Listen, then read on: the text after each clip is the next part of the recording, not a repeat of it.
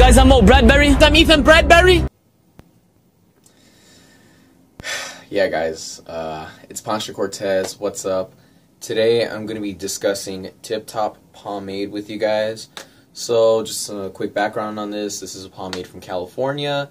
This pomade, this particular one, which is the matte pomade, dropped about a month ago, back in September, and I got my hands on it at Kohl's shop in Los Angeles. And I just want to review it. So this is it, though. I mean, it's a pretty cool pomade. Once I get to talk about it. But yeah, aside from that, this is it. So we're gonna look at the container first. This is it right here. For kind of a basic design, honestly, it looks pretty sleek. I like it a lot. It's got a very sophisticated look. I love the nautical theme, and that is a +1 in my book, honestly. So decorative-wise, it's pretty cool. It's nice and sleek. It's stylish. Hey, that's pretty good. The pomade itself has a very white appearance. It looks like a cream almost. Application on this sucker is actually pretty easy. So right here, doesn't give you too much resistance. The thing about this is that it's a very light pomade, and I'll explain that in a moment. But the scent on this thing is very, it's pretty sweet. It's almost like a dessert. That's the best way to describe it, because it does have a has a coconut light spice, like almost like cinnamon, like light cinnamon coconut kind of scent, and it's very sweet. I like it a lot. Definitely some perfect for the fall time, just because we're gonna get a lot more desserts. Things are gonna be pumpkin spiced and whatnot. And this is this is pretty good. I like it a lot. So now that we've covered the actual pomade, the texture of it and whatnot is more like a creamy paste, you could say.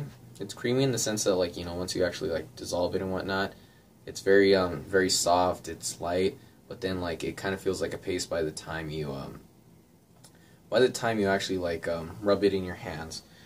It does have lanolin and lanolin wax, which does give it that kind of paste feature, because with paste, you get a bit more waxy and whatnot. In fact, that's actually what gives it the matte look, is wax. Wax will definitely give you a matte look.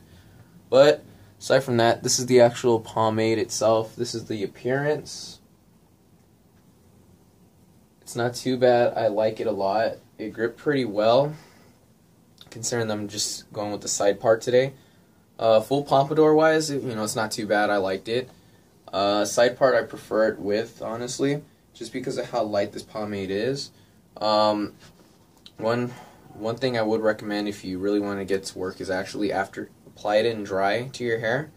After it's been in there for a while, wet it a little bit, recomb it, and then just like that, it's going to be a little bit more reinforced, which is something that I definitely like and kind of need, considering that I've got long, thick hair.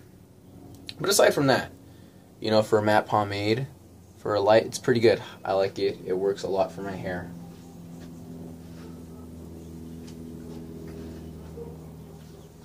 So just a quick demonstration, this is the way it looks. So up close, this where you get to see it's very matte, Obviously on camera it's got a high shine to it. That's because I got a lot of sunlight hitting me. But it's a matte pomade. Overall, I would definitely recommend this pomade for sure. It's really good. For something that's really new, I enjoyed it a lot. Overall, this is a pretty good water-based pomade.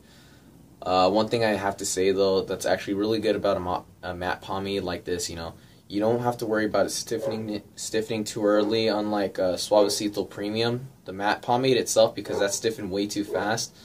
Application-wise, it was pretty much a pain in the ass, too. With this, the application's a little bit easier.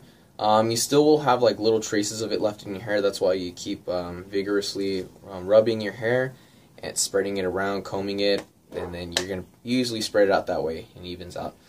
Aside from that, though, I mean, it's pretty good. It doesn't stiffen too fast. It's actually really dependable.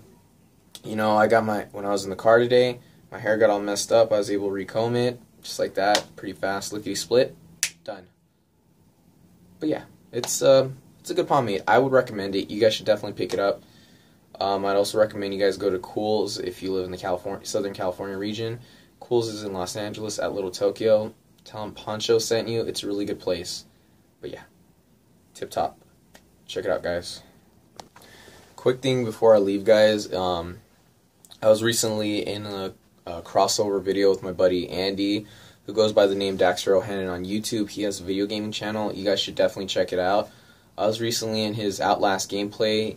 Full gameplay. It was all, it was all four of us. It was my buddy Andy, myself, Jonathan, and David. And my buddy Ray stopped by for a little bit, so it's pretty cool. You guys should definitely check it out. I'll have a link for it in the description below. Aside from that, though, enjoy the rest of your day. Thanks for watching, and peace. You're done. Like, he doesn't come after you. Alright, so... I know this part.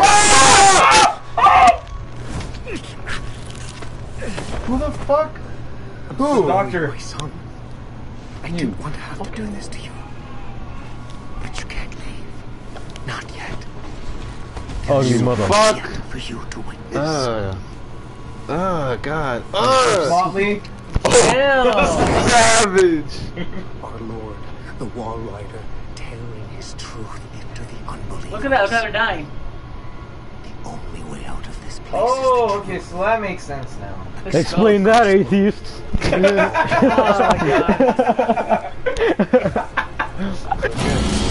Oh shit.